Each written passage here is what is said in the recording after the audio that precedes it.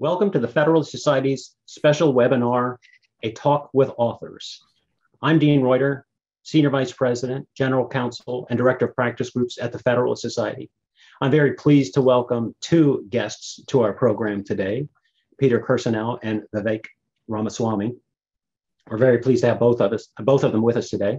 A reminder to our audience that this is being recorded and will be posted on the website of the Federalist Society as a podcast. Also, all expressions of opinion today are those of the speakers and not necessarily the Federalist Society. We will be hosting questions near the end of the program, so be alert to that. We'll be using the Q&A function on Zoom today for questions.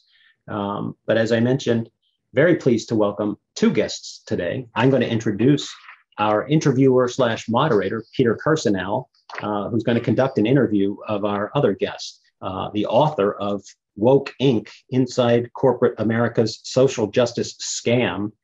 We can have a contest, Peter, as to who can say the book title the most today. That's one of the benefits of these programs. But Peter Kirsanow, a longtime member of the Federalist Society's Civil Rights Executive Committee.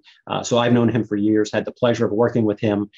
He is a partner at Benesh's Labor and Employment Practice Group in Northeast Ohio, where he's been for quite a while. He is in the midst of his fourth term on the U.S. Commission on Civil Rights.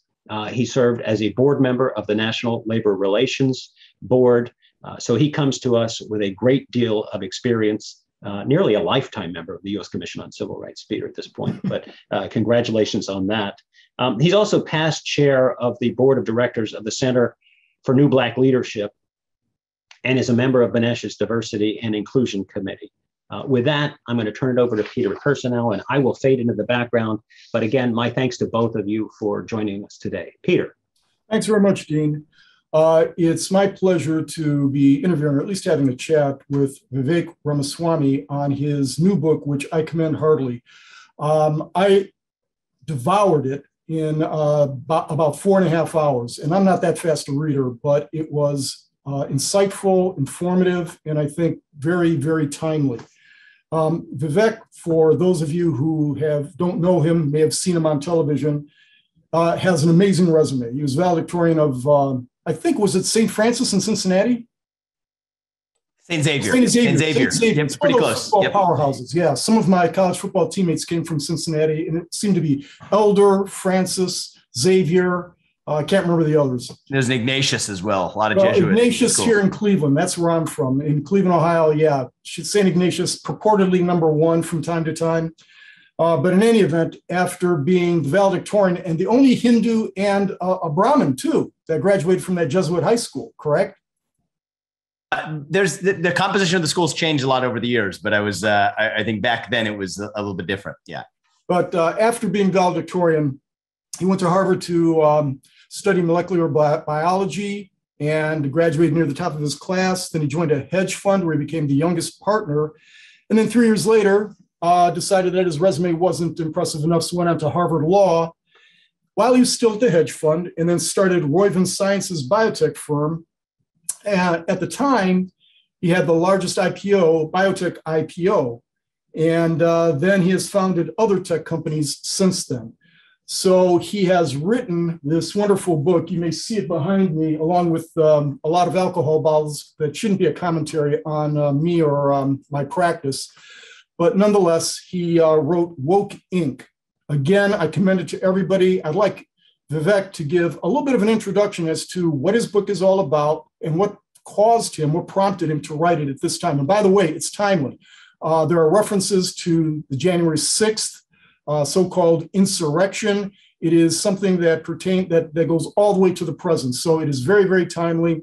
And it is something that, as a member of the U.S. Commission on Civil Rights, we have seen over the last number of years, and we've been predicting this kind of thing for at least 20 years. Vivek, go ahead. So thank you for that kind introduction, Peter. And I'd love to make this more of a dialogue than a speech. But what I'll do is I'll take the opportunity to tell folks on the call a little bit about the book, a little bit about what motivated me to write it, lay out the central thesis, and then really open it up to dialogue with yourself and other members of the audience. And thank you for the opportunity. So I I was a biotech CEO. I was going about my day-to-day of building a company, but I had done something. I kept a practice for myself that had served me well. It actually began when I first took a course in stand-up comedy a while ago when I was in New York City. And the thing they taught me was you write down something when it annoys you. And if something really annoys the hell out of you, then you got to make sure you write it down in your notebook and you come back to it. Maybe there's a joke there. Maybe there's a different idea there. Well, it turned out it didn't serve me that well in stand-up comedy. I was mediocre at best, but it's actually what led me from my career first as an investor to an entrepreneur. I wrote down all the things that annoyed me about the biotech industry that led me to leave my job as a biotech investor and start a biotech company in my own right. But I kept up the practice. And in about 2019, one of the things I jotted down in the notebook was all of the business leaders in corporate America were suddenly, all of a sudden, in unison, with uniformity, saying the exact same things at the exact same time, the exact same kind of things that involved serving their stakeholders rather than serving just their shareholders. The Business Roundtable revised the corporate purpose of the corporation in late 2019.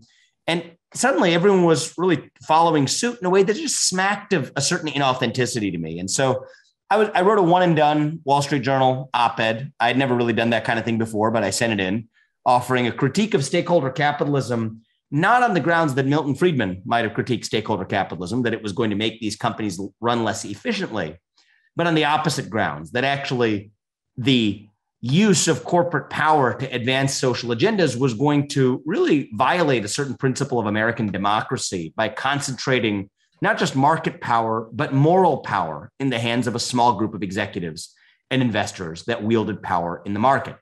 That was supposed to be a one and done. That ended up generating some bit of controversy that led me to, a book agent approached me and one thing led to another.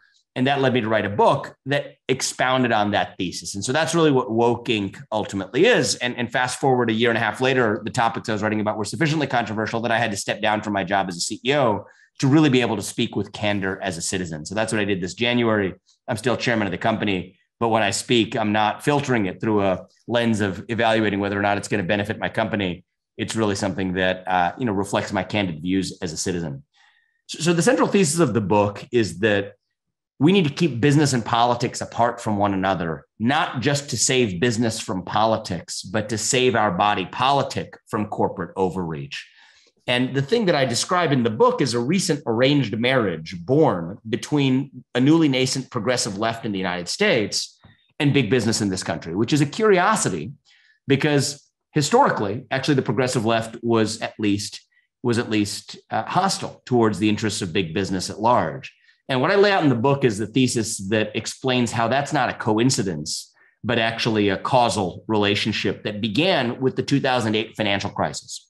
So I got my first job at a hedge fund in New York City right on the eve of the 2008 financial crisis in the fall of 2007. And I had somewhat of a front row seat to watch what played out. And what I watched play out was a newly ascendant movement in Occupy Wall Street that wanted to challenge big business in this country, that wanted to challenge wealth distribution in this country and make the claim that we needed to redistribute money from those wealthy corporate fat cats to poor people for the benefit of poor people. Agree or not, that's what the old left had to say. But what you saw right around the same time was the emergence of a newly woke, I define woke as obsessing over race, gender, and sexual orientation, the shorthand definition of woke. The longer form definition is a theory of social relationships that posits empowerment and disempowerment relationships based on one's inherited characteristics, that the newly progressive woke left had a slightly different theory of the case than the old left. And what they said was actually the real problem and source of injustice wasn't economic injustice or poverty. No, it was racism and misogyny and bigotry. And one of the theses I advance in the book is that actually presented the opportunity of a generation for big business in America to go from being the bad guys in the eyes of the old left, their old adversaries, to becoming the good guys if they leverage their corporate power in the right ways. Applaud diversity and inclusion, put some token minorities on your boards, muse about the racially disparate impact of climate change after you fly on a private jet to Davos, whatever it is you do. This actually proved to be a convenient new arranged marriage where big banks on Wall Street, for example, were happy to lend not just their money, but their legitimacy to this newly ascendant wing of the progressive movement But effectively, the implicit bargain was that they didn't do it for free. They expected that the new Democratic Party, increasingly composed of this nascent wing of the progressive left, looked the other way when it came to leaving their corporate power intact. So as I joke in the book, what ended up happening was a bunch of big banks got in bed with a bunch of woke millennials. Together, they birthed woke capitalism. And that's what allowed them to put Occupy Wall Street up for adoption. And the same thing then I argue happened in Silicon Valley, where effectively a bunch of concentrated technology firms determined that they could become the good guys in the eyes of the left if they used their power, for example, to moderate content that the newly ascendant left did not want to see online. But they didn't do it for free. They expected that the new Democratic Party looks the other way when it comes to leaving their monopoly power intact. And so the story goes, the rest of corporate America follows suit. Coca-Cola can issue statements about new voting laws in Georgia or training sessions to their employees on how to be less white to avoid a conversation about the impact of their own products on the nationwide epidemic of diabetes and obesity, including in the Black community that they profess to care so much about. And in fact, Coca-Cola was one of the targets of ire from the old left for a lot of their acts of polluting in the developing world, the reliance on supply chains that violated their principles, United Airlines, Nike, Disney, the list goes on. And so that's what I lay out in the book is this arranged marriage between the progressive left and big business in our country. It's not really an arranged marriage of love. It's more like mutual prostitution. Each side gets something out of the trade, but the net result of that act was the illegitimate birth, in my view, of what I call the woke industrial complex, a new hybrid of big government and big business that's far more powerful than either one alone, because this new hybrid can do what neither government nor big business can do itself. And that's really the essence of the problem that I lay out in the book, which is the new version of crony capitalism in America involves not just government bribing big business bribing big government to gain competitive advantages. That was crony capitalism 1.0. It still exists today. But there's a new part to the trade, which is crony capitalism 2.0, that involves big business being bribed in return by big government to do what government cannot directly do through the front door, to delegate big business to do it through the back door. And I nowhere, I think more explicitly do we see that than in the realm of big tech censorship today, where the government cannot directly censor content that it doesn't want to see online, hate speech, misinformation as defined by the government. But what the government has decided that it is able to do is to use private parties like technology companies to do through the back door its dirty work that it cannot accomplish directly through the front door under the Constitution. And one of the central arguments that I make in the book, and one that I think can be the topic of conversation with this audience in particular, is a new theory that isn't really all that new, but new as applied to this situation, that if it is state action in disguise, then the Constitution actually still applies. If you take the Obama administration after the 2008 financial crisis that settled tens of billions of dollars to the tunes of tens of billions of dollars with big banks for alleged ills heading into the 2008 financial crisis, their sins that led to the crisis, what ended up happening was actually very little of that money got paid to the public fisc, another story that I lay out in the book. You might wonder why. And the reason was that the Obama administration actually wanted to use public funds to fund nonprofits like the National Urban League and La Raza and other newly progressive nonprofits that represented that nascent progressive movement. And the Republican Congress happened to say no. Agree or not, maybe that's obstructionist, maybe it's not. That's life in a two-party system.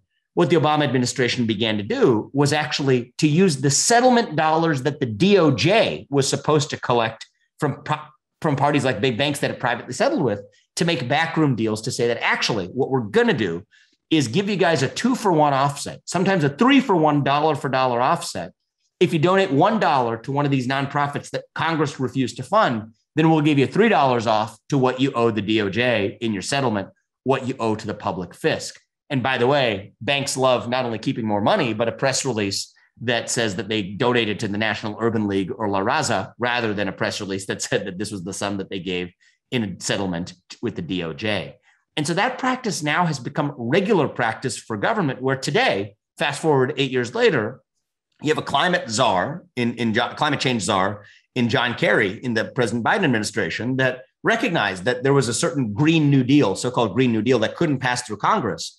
Well, what we can do instead, and all of this is public information, he even boasts about it, leans on his relationships with banking CEOs to be able to get them to commit to a climate pledge that involves all banking institutions in this country refusing to lend to certain projects that government would have rather banned, but could never have banned through the constitutionally ordained process of lawmaking through the front door of Congress. So one of the things I, among other goals in the book, I lay out is this new form of reverse crony capitalism, where government is able to use private enterprise as a Trojan horse to accomplish through the back door what it can't through the front door. And I think that really lays out a question for this group in particular that as I've gotten to know the Federalist Society, you can correct me if I'm wrong, but I believe one of the founding creeds of the Federalist Society, 4 decades ago, was the idea that the state exists to protect liberty. And I find that statement profound, actually, because it also goes to the heart of the solutions that I grapple with in the book, that begin with the question of exploring whether we, by definition, believe that the threats to individual liberty today originate in big government, as many of us may have in generations past. Or do we think the threats to liberty could be plural today in the new postmodern world that we live in? And if so, what the role of the state ought to be, if any, in protecting against those threats to liberty that originate from sources that extend beyond the state itself? And I think that at the heart of the book, if you double click a couple layers deeper, is the distinction between what it might mean to be a modern libertarian and what it might mean to be a modern conservative. The question of whether limited government is a tactic or whether it's a first principle. And there's no right answer to that question, but seeing that question with clear eyes, I think, begins the process of debating what it means to be a member of the right, what it means to be a conservative, what it means to be a defender of liberty in the modern era. It may mean something very different today than it did in 1980. And though Ronald Reagan was one of my personal heroes because he did what he needed to do in his era to protect liberty, I think that to borrow from Abraham Lincoln, the dogmas of a quiet past, he once said, were inadequate to the stormy present. One of the arguments I make in the book is that the dogmas of 1980 may be inadequate to meet the unique challenges to liberty that we face in the year 2021. And I think the defining challenge of our time is watching the way in which the castle of capitalism, which classical conservatives so diligently defended from the front door against the advances of big government, how the castle of capitalism came to be invaded, not through the front door, but through the back door, from forces ranging from the newly ascendant woke movement in America to the Chinese Communist Party. And the real defining challenge going forward is how we sterilize that castle, but without burning the whole thing down and recreating the original 1.0 monster in the form of an empowered big government itself. And I think that problem will be easier to solve than it is to identify. But one of the things I do in the book is at least to identify it, to lay out at least the first step to what one version of a set of solutions could look like, and to do so in a way that recognizes that the state's relationship with big business isn't just limited to the United States government, but actually now extends to foreign governments as well, revealing, I think, the progressive folly of stakeholder capitalism for what it is, namely the idea that once corporations become vectors to advance progressive agendas, they then become vehicles to really advance in principle any agenda. And nobody has mastered that art more effectively in recent years than the Communist Party of China, who has recognized that once a corporation is a multinational corporation, but one that's based in America, if that corporation has a social commitment to relentlessly criticize the United States, as effectively the woke brand of stakeholder capitalism demands, but doesn't say a peep in China because we're able to build a great Chinese wall that says you don't enter the Chinese market if you criticize the CCP. In fact, you get a favor if you praise the CCP. What you then have is the new geopolitical vector to create a false moral equivalence between the idealistic United States and the nihilistic CCP, which actually erodes our greatest geopolitical asset of all, our moral standing on the global stage. And you see that when Disney criticizes the state of Georgia for passing an anti-abortion statute, but praises the CCP for allowing it to film Mulan in the Xinjiang province, which is literally ground zero of the Uyghur human rights crisis. Over 1 million Uyghurs enslaved in concentration camps, and one of the worst human rights atrocities committed, I think, by major nation, at least since the Third Reich of Germany. That is something that you see from the NBA, from Disney, from Nike, from BlackRock, from leading institutions in the United States. The parties who are known to criticize injustice no longer criticize injustice in China, creating a moral equivalence that China then exploits. Listen to what Xi Jinping or Yang Jiechi, their top diplomats, say when they're pressed by the UN, when they're pressed by the EU, when they're pressed on every global stage, when they're pressed by our own leaders at the Alaska summit earlier this year, the first thing they now say is that the Black Lives Matter movement shows that the United States is no better than China, which would ordinarily be laughable if it weren't for the fact that the new class of self-appointed international arbiters of justice, private multinational companies, are lending credence to their claims implicitly, however advertently or inadvertently. And one of the other theses I lay out in the book from a geopolitical perspective is laying out the folly of the so-called project of democratic capitalism from the 1990s, which posited that we could effectively send Big Macs and Happy Meals to places like China and think that would spread democracy, and have slowly and gradually watched that philosophy turned on its head as they have instead sent Nike sneakers and Disney movies back embedded with their values that create that false moral equivalence.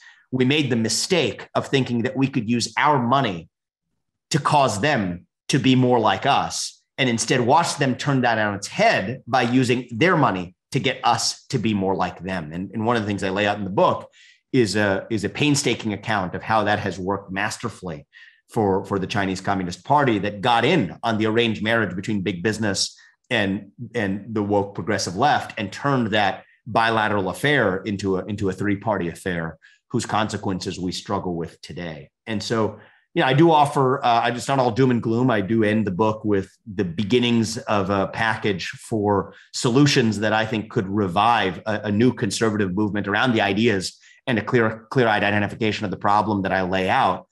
I think a lot of those are legislative solutions. I can, bore you with some of them. Maybe I'll save some of them in the Q&A, ranging from 230 reform to making political belief and political expression a protected class alongside race, gender, and sexual orientation, open to the possibility that we actually get rid of protected classes altogether, but recognizing that actually now we may live in the worst of all worlds, where the notion of protected classes in the civil rights statutes led to the creation of administrative bureaucracies in corporate America, what I call deep corporate, the equivalent of the deep state in corporate America, that administers those so-called anti-discrimination statutes, inadvertently creating the very conditions for rampant political discrimination that we see today, that we ought to either get rid of those protected classes altogether or apply those standards even-handedly. Those are the kinds of solutions that I sort of lay out in the book.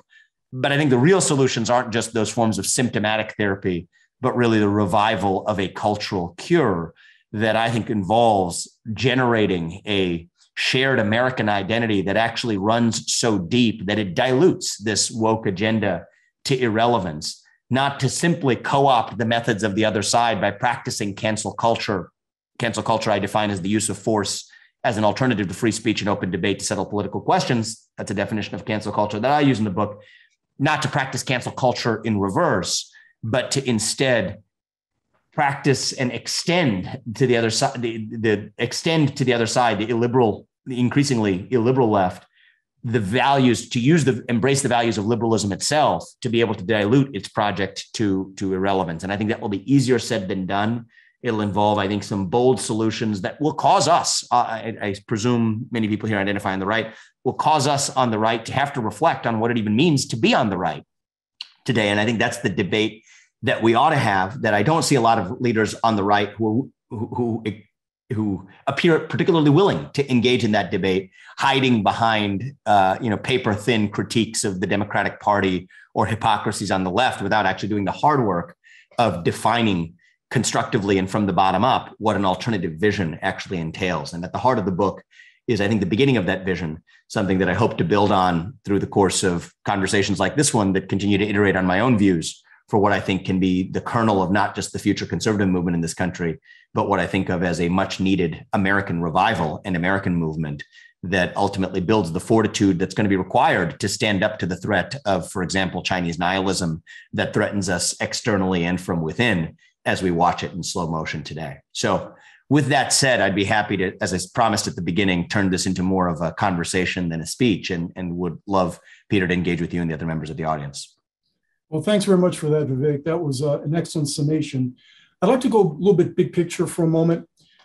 You have a couple of chapters in the book. One is that wokeness is like a religion, and then you have another one that says wokeness is a religion. Can you expound on that a little bit? What do you mean by that? Yeah. So it was, I mean, obviously, you're speaking a little bit tongue in cheek with the book. And I should say, I wrote a version of the book that was ready in November, actually. And it was quite academic. And, I thought that nobody's going to read it really. And so what we did is we tore that up and we made it a much more casual read. I was really pleased to hear you say you made it through in 4.5 hours, because that was the goal. The goal is really to reach as many people as possible without changing the heart of the message, but without being, overly academically boring either. So yes, you're right. One chapter is wokeness is like a religion. And the next chapter is actually wokeness is literally a religion. By literally, I actually mean legally.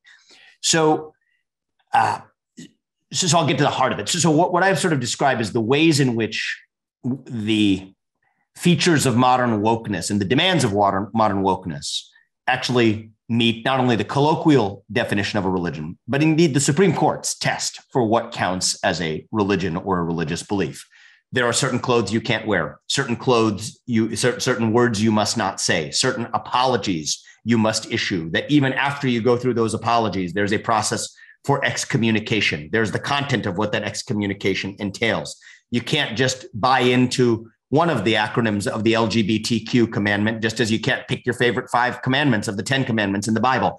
I lay out all of the ways colloquially and borrowing from some of the Supreme Court's tests for religion, including tests in cases that found that secular humanism meets the Supreme Court's test for what counts as a religion for the purpose of Title VII protection, or the ways in which, say, a religion called creativity, in a case called Peterson, meets the Supreme Court's test for what counts as a religion. Creativity is a religion that I don't particularly subscribe to. It's a religion that professes white supremacy as its core tenet. If that qualified under Title VII protections under Supreme Court doctrine for what counts as a religion, then certainly anti-white supremacy, which is on the face of what wokeness itself claims to be, ought to count as a religion too. So as I lay that argument out more rigorously in the book. But what are the consequences of that? One of the consequences is a counterintuitive one, which is that actually Title VII of the Civil Rights Act of 1964 protects not only against religious discrimination against employees for their religion, it also prevents an employer from forcing an employee to bow down to the employer's religion. That's actually well established in the case law. Well, I think then the consequence becomes apparent of where I'm going with this, which is that if wokeness really meets the Supreme Court's test for what counts as a religion, that gives not only protection to certain employees to prevent them from being discriminated against on account of their woke beliefs, which I accept. Just because somebody says that America is a systemically racist country, I don't think that ought to be a grounds for their firing, legal grounds for their firing, at least taking our legal doctrines as given. Okay. But it also means that an employer cannot force that religion down the throats of their employees at behest of continued employment or at behest of having an equal opportunity in their own unique workplace. And so I actually lay out a case that I hope many take up in court, novel legal argument that I developed along with a former law professor of mine that I lay out in the book, which actually provides a path for legal recourse. And I think more than just being a clever legal argument, I think it actually captures, as I've seen it, the essence of what's actually happening in corporate America today is corporate America has signed up to this new religion as part of a Faustian bargain that ultimately, gave corporate America what it needed in return.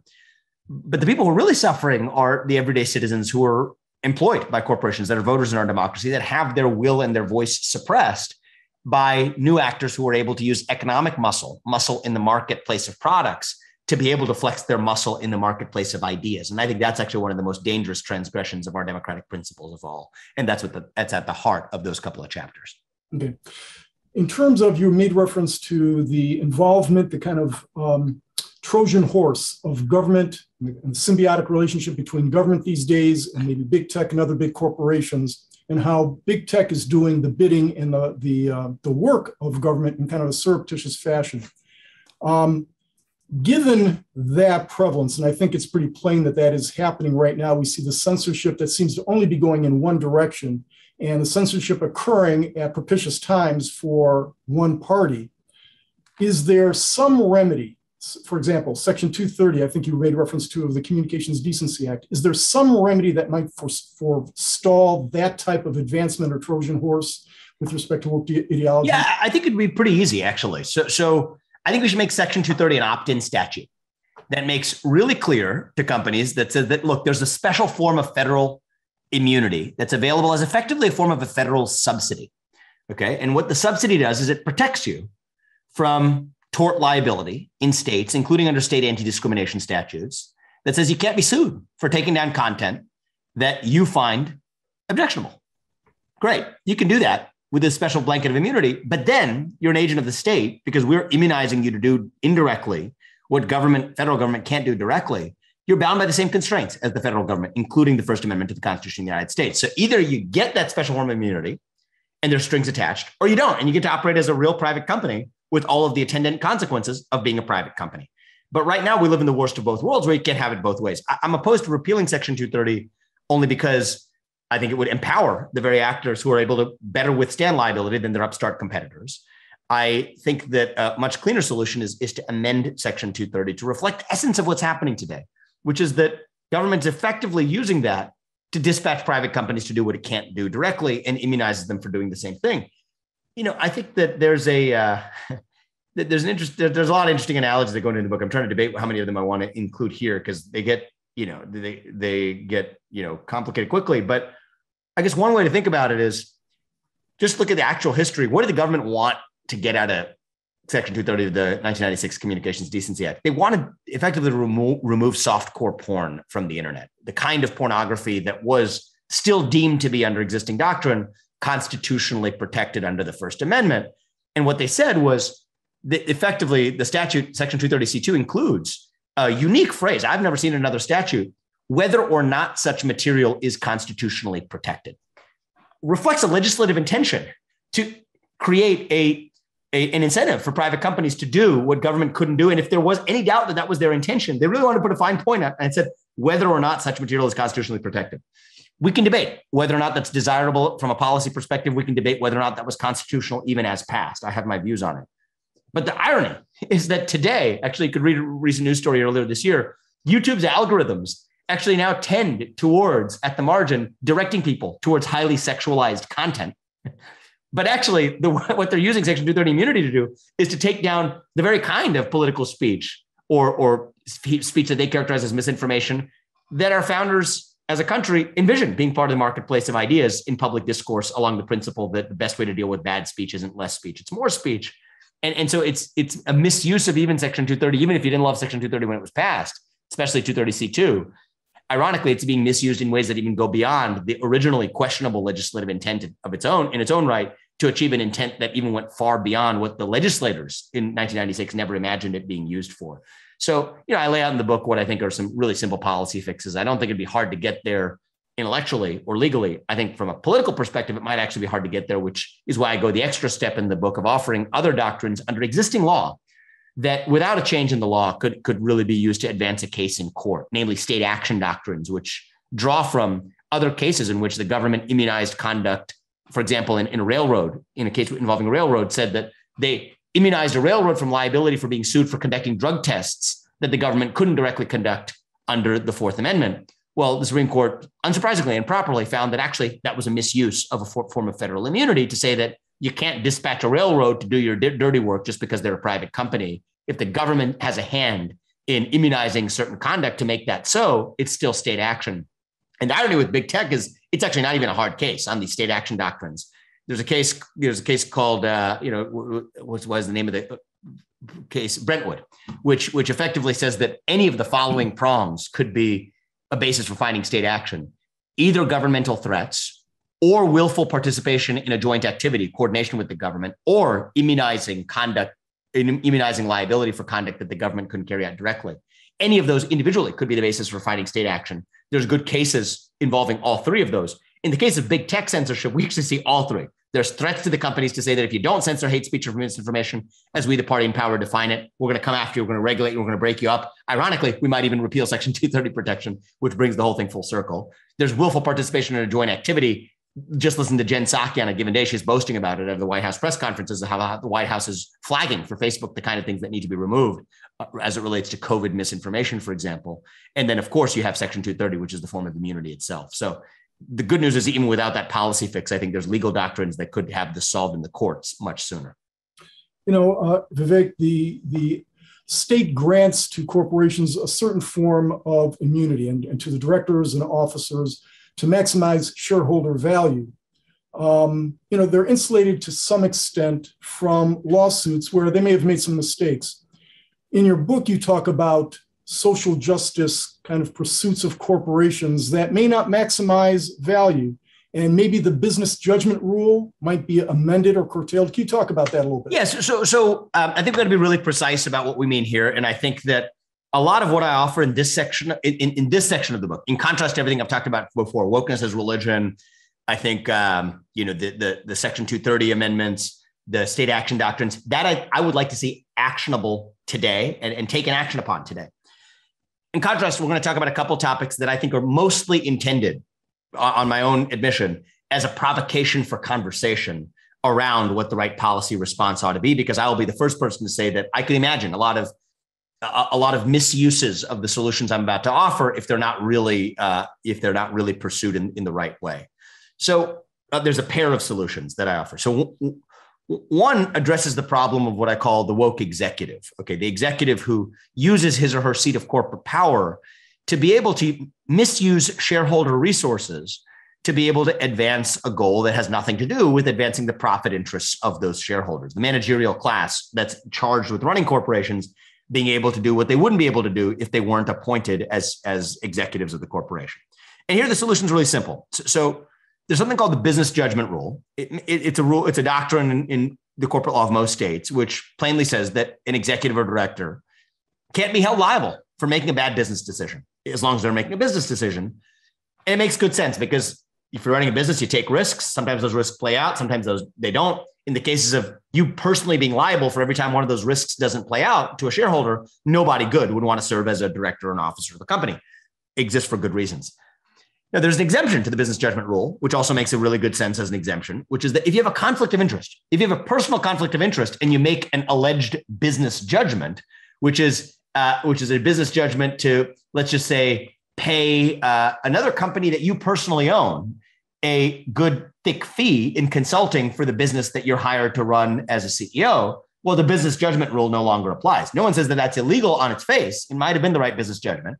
But what a court will do is say that we don't automatically give you deference to say that you have a business judgment. That's going to be litigated on its facts as to whether or not the court can substitute for your judgment, whether or not that was the right judgment. So that's when you roll back the business judgment rule, when there's a conflict of interest at play. Well, what I argue is that there's often a conflict of interest at play. It may not be a financial conflict of interest, but still a conflict of interest at play when corporations or a corporate CEO may decide to make a donation to a particular nonprofit that he or she has a liking towards, to write a multi-million-dollar check to Black Lives Matter, as the case may be. And the argument I make is, well, look, nobody would argue that the CEO of a public company wasn't doing something a little fishy if he uses the corporate piggy bank to make a multi-million-dollar donation to his high school, to St. Xavier High School. Okay. I'm proud to say I've donated to St. Xavier High School. I didn't use my corporate account to do it. Use my personal account to do it. Okay. Or a charitable account to do it, or whatever the right purpose may be. There's accounts you can use to make those donations. You can't use your corporate account to do it. There's just something amiss about that, or your temple, or your local temple, or your church, or wherever you worship. Most people would agree that there's something amiss about that. What I argue is there's also something amiss about making a multi-million-dollar donation to a different temple that you might subscribe to, the woke temple, the Black Lives Matter movement or whatever. Yet that's become normalized in corporate America. And so what I argue is that when there's that kind of conflict of interest at play, even if it's not a financial conflict of interest, which existing legal doctrines recognize, we ought to recognize conflicts of interest that go beyond financial ones, to say that when you're not making a business judgment, when you're making a social judgment, then the business judgment rule no longer applies. That doesn't outlaw the behavior. It doesn't say that you can't do it. It's illegal if you do it. It just means that a court then will no longer give you the presumption of making a business judgment and will adjudicate on the facts whether or not that worked in the best interests of shareholders. Now, what I predict you'll see in response to that rule, if adopted, is that actually many people would say that actually I was making a business judgment and this just accrues to the long run benefit of shareholders.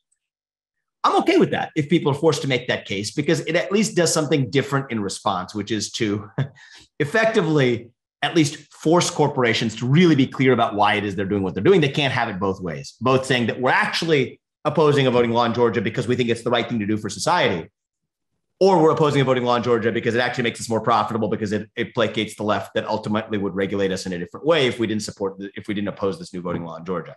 It at least it prevents corporate leaders from being able to talk out of both sides of their mouth at the same time, which I think goes towards rekindling an institutional trust that we've long been missing in our country. So that's a bit of where I'm coming from with respect to that proposal. There's a flip side to it, where actually now what you would hear in response is a lot of investors would say, no, we want you, executive, to be advancing and using a corporate platform to advance a particular social agenda. And you're not doing your job because you owe a fiduciary duty to us. You work for us, and we, the investors, are telling you that that's what we want to see. That's what BlackRock might say. Small note, double click on that. That's not actually the investor saying it then. That's Larry Fink, who manages money for other people, using other people's money as a social platform to be able to advance his agenda. It's actually just the problem of the woke executive all over again in many of those cases. But let's say an investor did say it, a true investor. What I say is that that is in some ways arguably an abuse of the original grand bargain at the inception of the corporation, which said that investors get a special package of benefits, including limited shareholder liability, perhaps the greatest benefit of all, that spawned a lot of corporate innovation that we see today in corporate formation, the benefit of limited liability, but in return for a grand bargain, which was to say that those corporations owe a fiduciary duty to pursue profit for those shareholders, not just to protect those shareholders, but to protect the rest of society, including American democracy, from corporate overreach, to say that we didn't want the Dutch East India companies born here in the United States, companies that exercised state-like power. Well, what I say is that to the extent an investor is forcing a corporate CEO or corporation to use the shielded status of being a limited liability corporation to accomplish more than what was proper for a corporation to accomplish according to the original vision of the corporation, then so long as it pertains to that limited scope of activities, that shareholder would lose the benefits of limited liability and would bear the consequence of their action, just like any other social activist would too, to really level the playing field of social activism.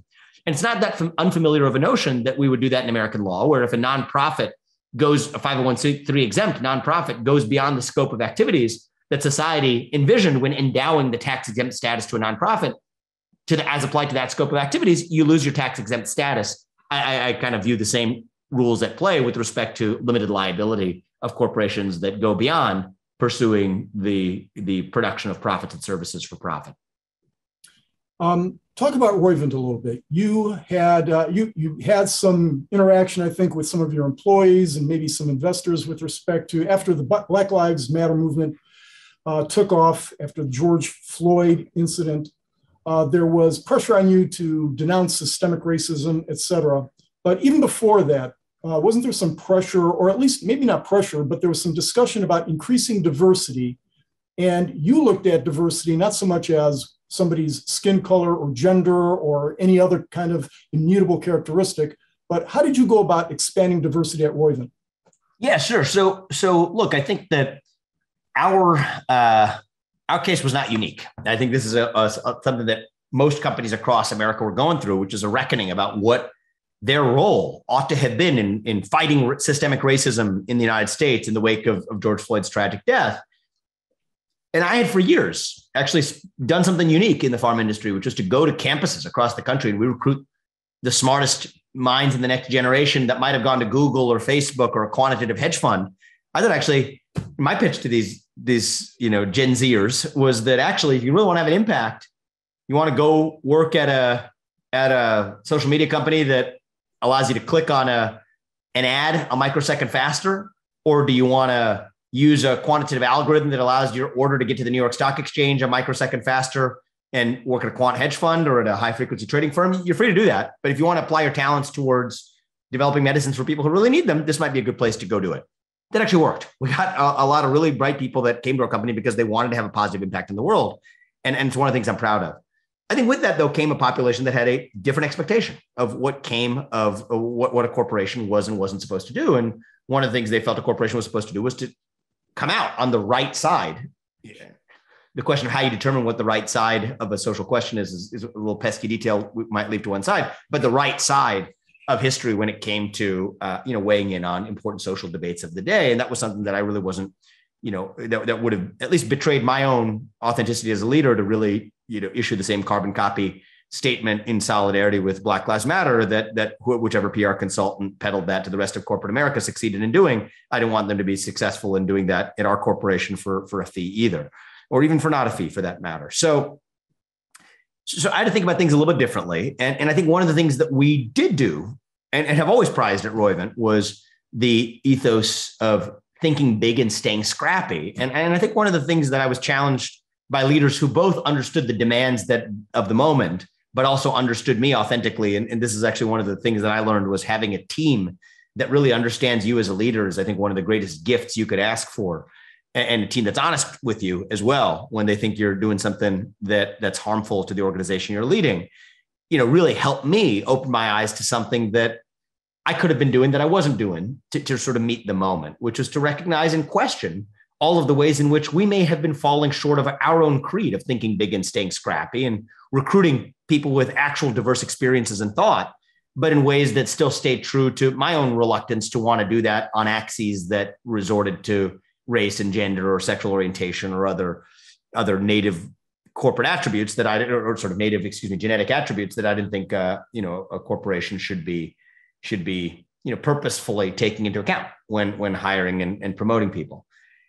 So what we did was we implemented a new program that survives to this day, which said that actually, if you come to this company through the same hiring process everybody else, but you self-report, and we'll really trust you on this, that you came from a family background that had you coming from, it was initially less than 25th. We've since expanded it to 50th percentile of household income, median household income in this country at that time. We would, if you stayed here for 4 years, assume any remaining outstanding student debt you had up to $100,000.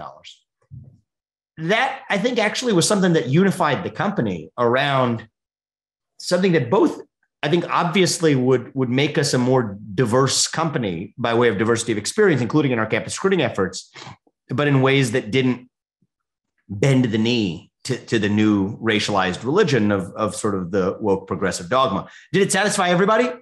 Probably not. Is it going to be a perfect policy for selecting for diversity? Probably not. I mean, I think that there's a lot of ways to select for diversity of thought, and to say that this is a perfect method is almost certainly false. But it was something that, I'm not sure, and I can't say it was a neat little solution that did exactly the right thing, but it was an example of how, at least last year, I found a way to navigate through, I think, a complicated set of challenges that I faced as a CEO, and I think many leaders across the country did as well.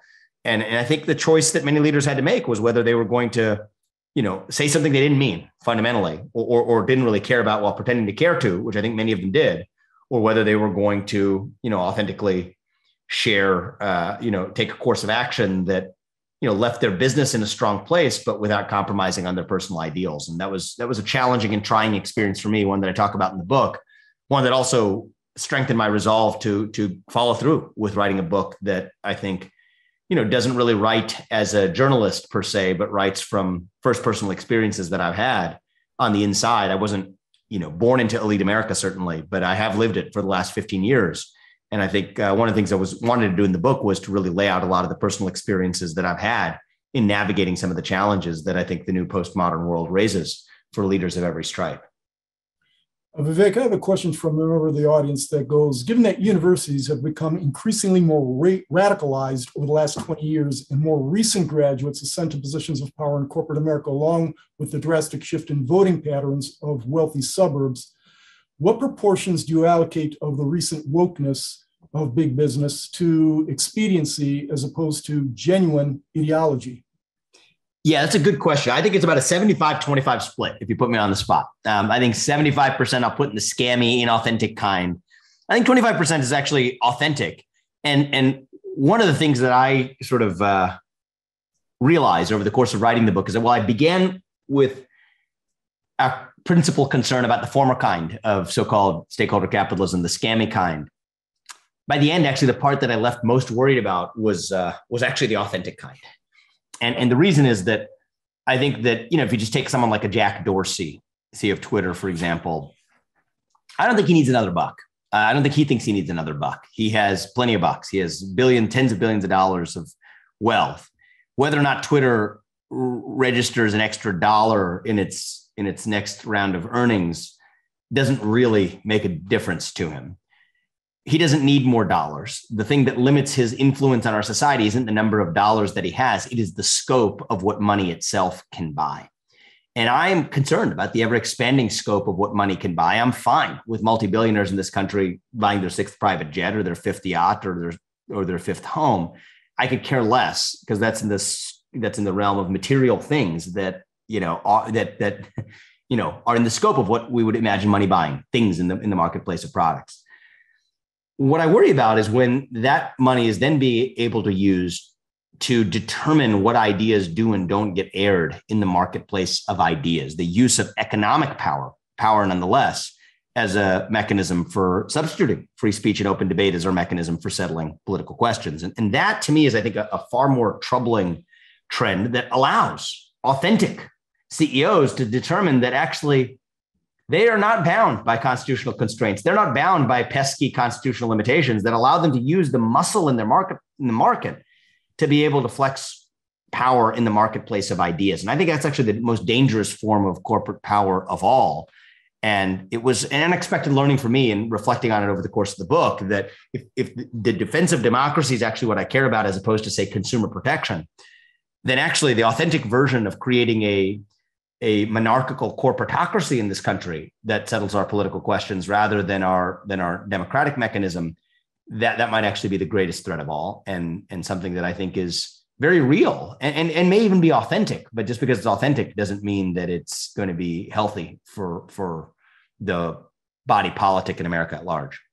Yeah, to kind of follow up on that, with respect to that 20% or 25% that may be motivated genuinely by ideology. For example, you state that the antidote isn't to fight wokeness directly. It can't be, because that's a losing battle. You'll be canceled before you even stand a chance. The true solution is to gradually rebuild a vision for shared American identity that is so deep and so powerful that it dilutes wokeness to irrelevance, one that no longer leaves us susceptible to being divided by corporate elites for their own gain. How do we get to that point?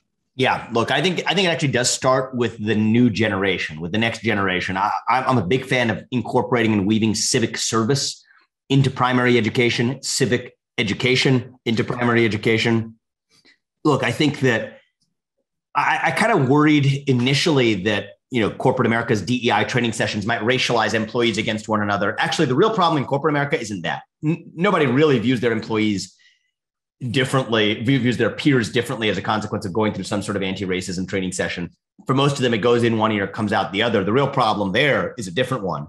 It fosters a crisis of institutional mistrust, where we have now become acclimated by habit to recognizing that the people who are in positions of authority or power, not just in government, but even in our own organizations and in the private sector, literally don't mean what they're saying. And you're accustomed to not listening to what they have to say because everybody implicitly recognizes that it's all nonsense. That's a different issue than I think in our schools, where I do think that the woke ideology does have the potential to change how one generation views their respective peers on the basis of being saddled with the characteristics they inherit on the day that are born. And so, look, I think that creating a shared American purpose, shared vision for identity through, I think, a controversial proposal for really weaving non-optional civic service into primary education. That's just one of many proposals that I offer. I think are the kinds of policy solutions. I think many of the solutions aren't even going to be in public policy. They're going to be in our culture, which I talk about, a little bit later on in the book. And those are the kinds of, I think, solutions we're going to have to think about to revive an American decade that centers its attention, its cultural attention, not on our diversity and obsessing over our diversity as we did in the diversity decade, the 2010s, but rather a 2020s decade that revitalizes the few things that bind us together across our diversity. Because if all we have left to celebrate is our diversity without something greater that binds us together across our diversity, we're nothing more than a group of different looking higher mammals that occupy a common geographic space. And to me, that is not America. That's just any other country through human history. America is defined around the set of ideals that bind us together across our diverse attributes. The American dream, the idea that no matter who you are or where your parents came from or what your skin color is, you can achieve anything you want in this country with your own hard work, your own commitment, your own dedication. That's the American dream. Free speech, open debate, the idea that we can still disagree with one another, but cohabit a common space as fellow citizens of a country that agrees to abide by the decisions that we reach democratically, even if we disagree with the content of those decisions. We have a mechanism for working them out. Capitalism, democracy, free enterprise, faith, reason, the ideals that brought together a polyglot divided group of people 250 years ago, that's what we'll need to revive as a country to be able to dilute, as I said earlier, the woke agenda to irrelevance. And that will be easier said than done. It's not just in our politics, it's in our culture. And, I think that a lot of these revolutions are driven by leadership, by first personal leadership. And that doesn't just mean the president of the United States. It means leaders in every community and leaders in every setting.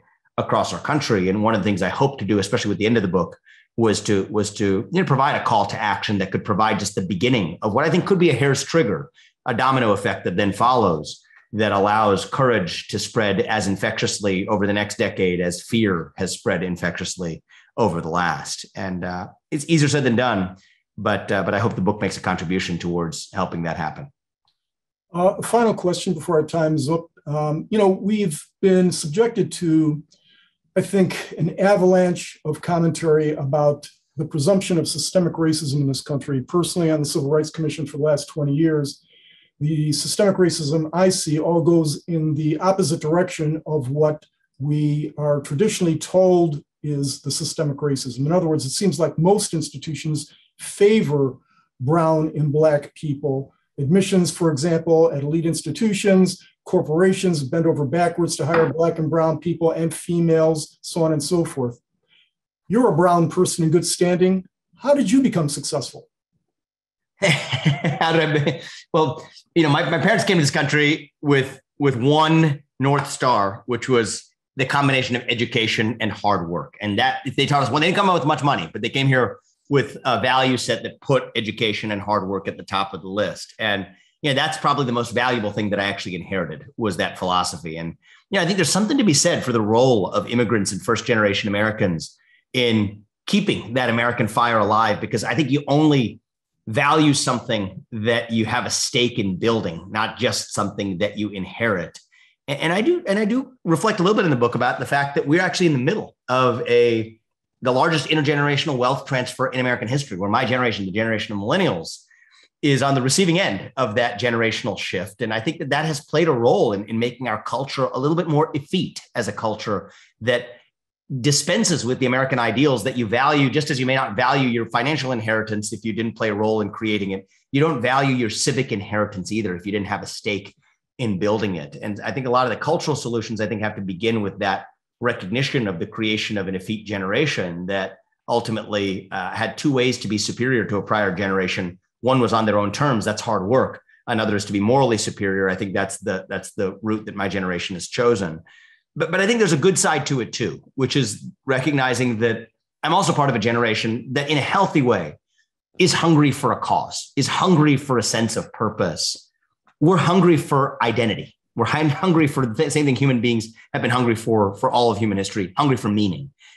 The only difference is I think we live in a moment where the kinds of things that may have filled that moral hunger in generations past in our country, ideas like faith and patriotism and hard work for that matter, are now absent in ways that leave a moral vacuum in its wake. And when you have a vacuum that runs that deep, that's when darker philosophies, postmodern philosophies like wokeism, begin to fill the void. It's what allows corporate America to prey on our moral insecurities in the way that a Virginia Slims manufacturer might have preyed on the adolescent insecurities of a teenage girl in the 1990s. That's what corporate America is doing to an entire generation today, preying on our moral insecurities, feeding our moral hunger with fast food instead of more substantial fare. And what I think we really need is a revival of the kinds of ideas that may have filled that moral hunger with more substantial fare. And I think shared American identity. I think faith could be an answer. It could be perhaps the most promising but difficult answer. I don't really reach that in the book. But what I do reach in the book is a shared American identity, a revival of Americanism, a civic Americanism that really fills a moral starvation that an entire generation is hungering for today, that I think could I think really lead us to a different place, as not only in our woke capitalism or in our civic institutions, but in our culture itself, that really binds us together across our diversity in ways that we've failed to do over a prior decade, where we have tried to fill the moral hunger by mixing morality with commercialism, which I think is the wrong way to go. So I say more about it in the book, but that's a bit about it at a high level as we get to the top of the hour here. Good. Well, we are at the top of the hour. This has been extraordinary. I think I speak for the audience members and their commentary here. It's been extremely informative. I heartily commend the book to everybody. As I said at the outset, or maybe I said it to Vivek, that I read it in 4.5 hours, not because I'm a fast reader, but because I was just absorbed in it. And I looked up and I said, I finished the book. It is informative, it's entertaining, it's insightful. Tell all of your friends to buy it. And I don't commend books like this. I commend my books like this, but this is an extraordinary book. Well worth your time. Thank you. I appreciate that. And if I do make any personal profit from it, which, I'm told most books don't really do, but if I net any personal profit out of it, I'm really just putting it back into the underlying agenda, advancing that, donating it to the underlying agenda of the book itself. So I appreciate everyone's support with it. Thank you so much. Evelyn, I think we're up, aren't we? Yes. So thank you. Thank you both very, very much for this presentation. Completely fascinating. Thank you to our audience for participating and sending in questions and comments. We very much appreciate it. If you have any comments for us, we welcome feedback at info@fed-soc.org. Thank you so much to our participants and our speakers this afternoon. We are adjourned. Thank you.